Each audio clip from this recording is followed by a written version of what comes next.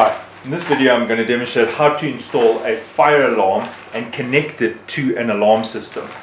Here is the fire alarm. It's a two-part unit, which is standard. It's got some wires that need to be, it's got some screws here which need to be opened, and we've got to wire it. And there's the top cover. When there's an alarm, it'll activate and it will send a signal through this wire to your alarm system. I'm now going to demonstrate how to install this and connect it to your alarm system. Right, this is the kitchen, which is the good place to install the fire alarm, and it's actually a smoke detector. So I'm going to find a place in the ceiling, and I'm now going to install this smoke detector fire alarm. Right, you've got to push the wire through in the ceiling. That's going to the other side, which is at the alarm center. And now I'm just going to strip the wire. This happens to be a 6-core wire. I only need 4 cores, so it is live and neutral, or positive and negative, and then the signal wire, which in my case I'm going to be using blue and white.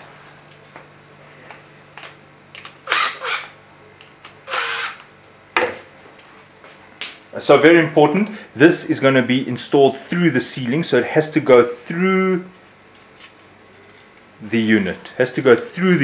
So before you wire it up, you must have this through the unit. Right, now we've got to wire these. Now the positive is going to pin 4. There we go. It's much easier to wire this while it is down. Right, pin 4. Just be careful in how you wire it. If you make it too tight, it actually wedges into the wire, and then look at that, it just snaps it. Ideally, stranded cable would actually be better for this. Right, now I'm just wiring the negative. Okay, negative is wired. And now the positive, the signal, which is 2 and 3, 1 and 2, sorry. There we go.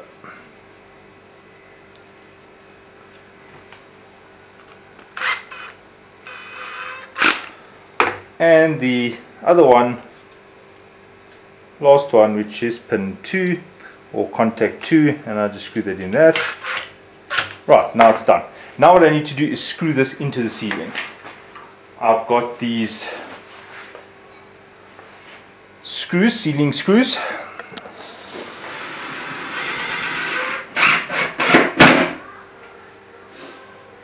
Right, now I'm going to align it there and there, and we close it. Now I need to power it up and connect it to the alarm system, and I'll demonstrate that. Okay, so here is the wire from the smoke detector. Now it needs to have its power connected to the 12 volts of the alarm system, or the battery backup, which is this unit over here. And then, because I want this smoke detector to actually activate an alarm on my alarm system, then I need to connect it to my alarm system. Now I'm using the IDS alarm system, so I'm just going to get the wires which are used for the smoke detector, and I'm just going to put the other ones back, because it's only need 4 wires to wire a smoke detector. Right, so I need the positive and the negative, so that'll activate the smoke detector's power. But when the alarm condition takes place, we need the signal wires, which is the blue and the white. Okay, so I'm just going to connect the positive and negative so long.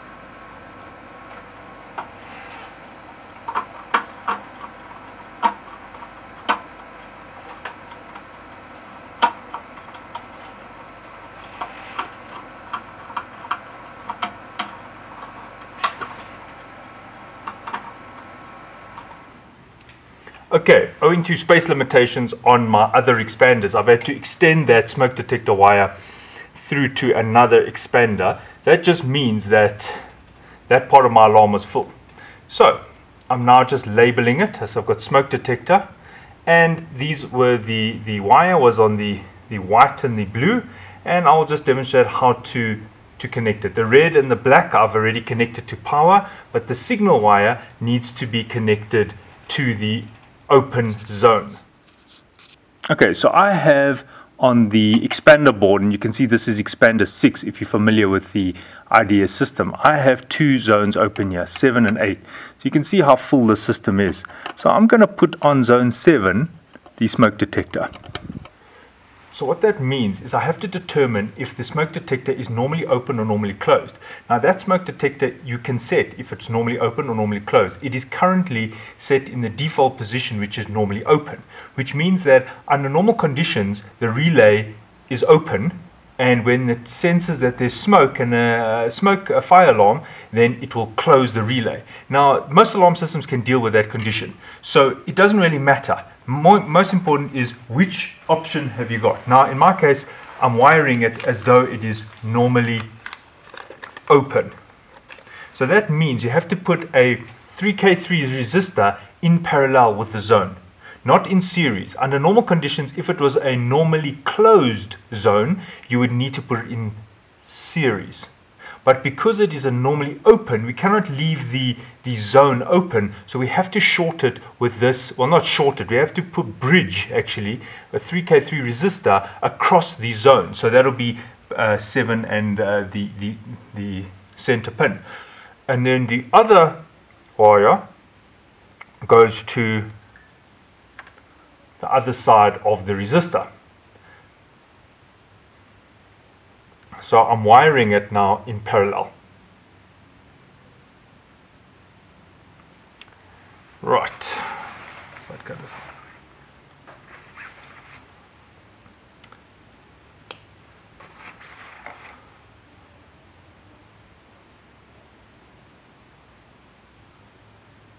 Right, so that's what it looks like. Smoke detector signal, blue and white, with a 3K3 resistor in parallel. And now I'm going to put that across the zone, and in this case it happens to be zone 63, and I'm just going to wire that in.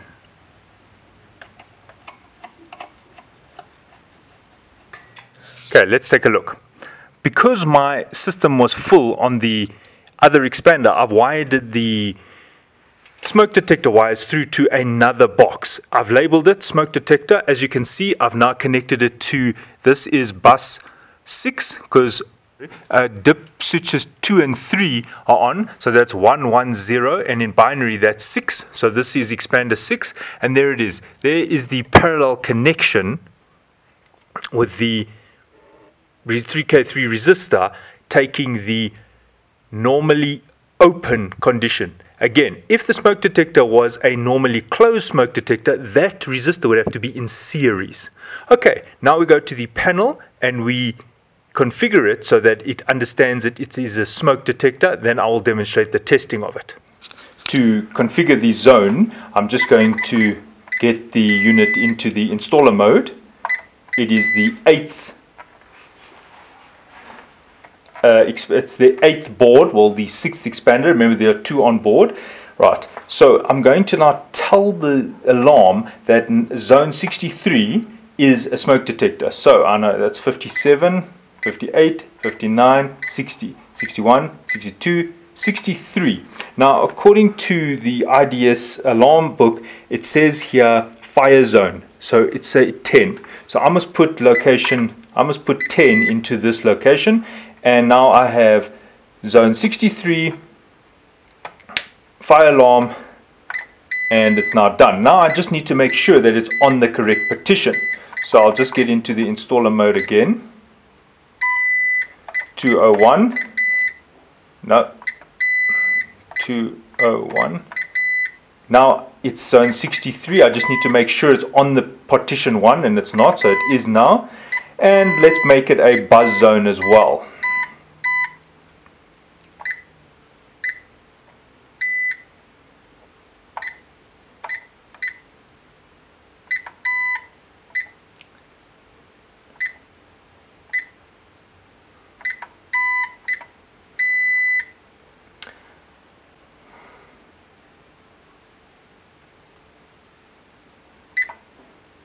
Right, now it is time to test the smoke detector. Okay, to test the smoke detector, we just want to get some smoke going here. So I'm just lighting some, and then I'm blowing it out, and let's see. There's an LED there.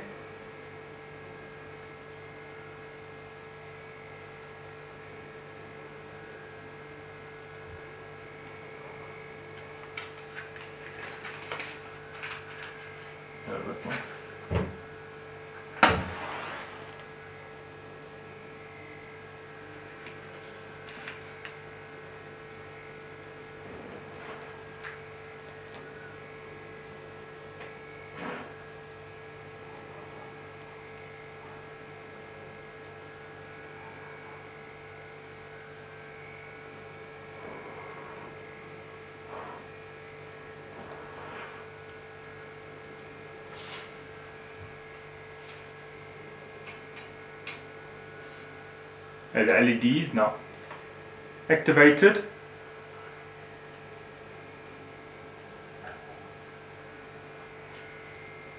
Smoke detector is now activated.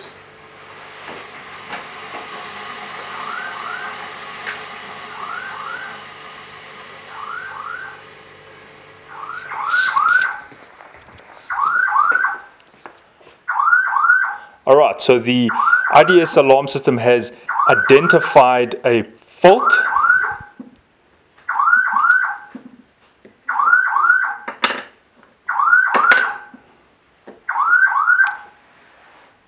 And that's the smoke detector.